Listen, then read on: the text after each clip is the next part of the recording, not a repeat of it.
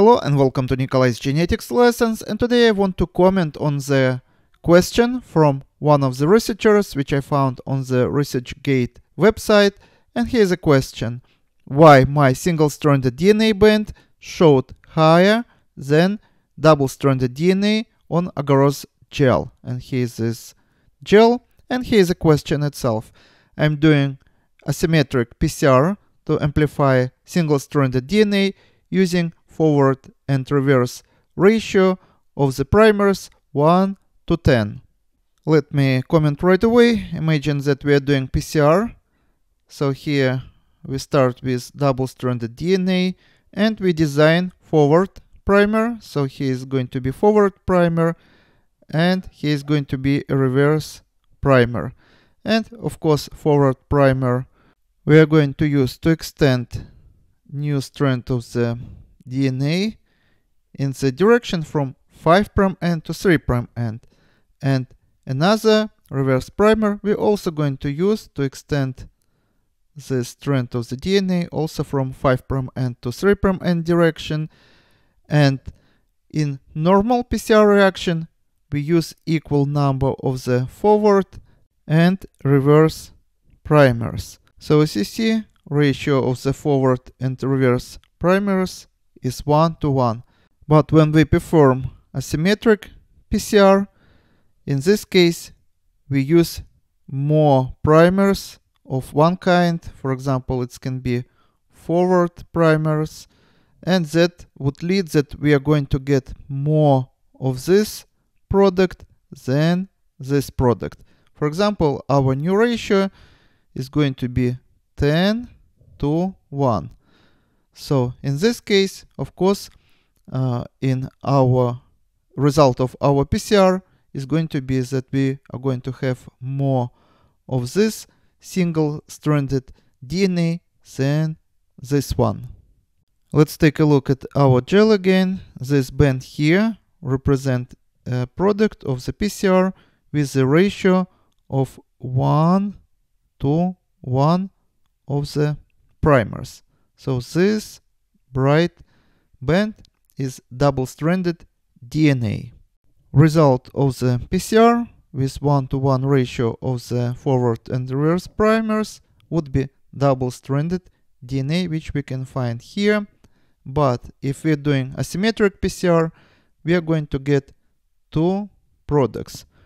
One would be double-stranded DNA, and we also are going to have in excess single-stranded DNA because we are going to produce it in more quantity, so it's not going to have another strand of the DNA which would be complementary to form a double-stranded DNA.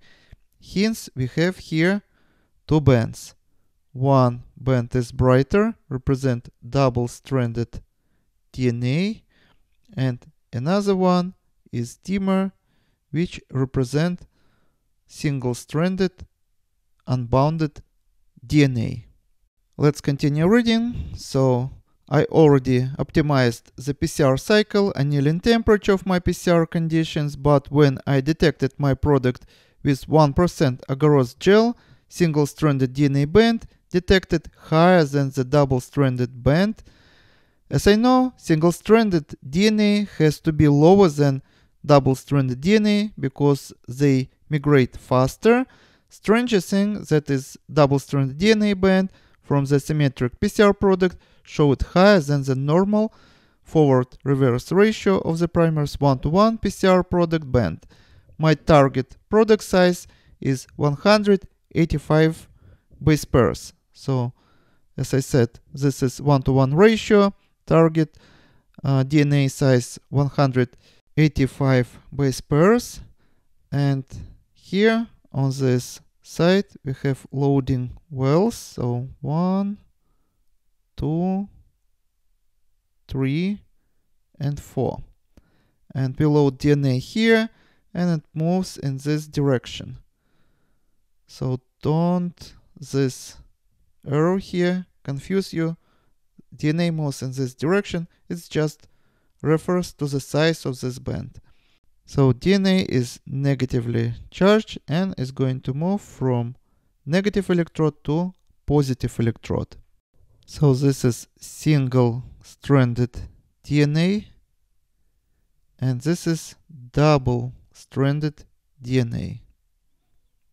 Imagine that these dots represent gel, and through this gel we run these two kinds of the DNA. And you expect that this one would move slower than this one because it's bigger, at least twice bigger, and molecular weight is going to be twice than this one. So we expect that it moves slower, but what we see here that it actually moves faster than single-stranded DNA. Why this happens? First of all, DNA moves through the gel electrophoresis because it has negative charges along each back bond. And in double-stranded DNA, 2 back bonds. In single-stranded DNA, 1 back bond. So actually this molecule has more negative charges than single-stranded DNA. But this is not the single explanation.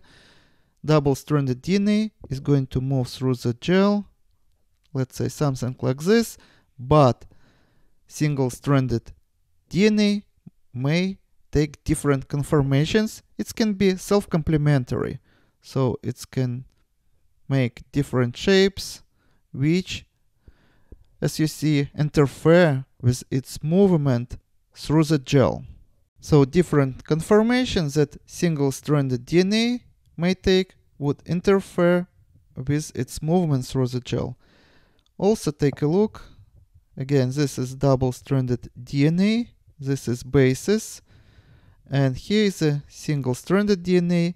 And here is going to be open bases, which would make hydrogen bonding. Here, hydrogen bonding is made between 2 strands of the DNA. And hydrogen bonding also would slow down the movement of the single-stranded DNA through the gel, which is 98 or 99% water, and 1 or 2% is agarose. We call this process solvation. So this is a process that can affect the physical and chemical properties of the DNA molecule, such as conformation and stability, and can play a role in various biological processes such as DNA replication, transcription, and repair. So basically, it is not something strange that single-stranded DNA moves slower than double-stranded DNA because of its different conformations that it can take and hydrogen bonding that it can form with media, with agarose gel. And this is all for today. Subscribe and see you in the next video. Goodbye.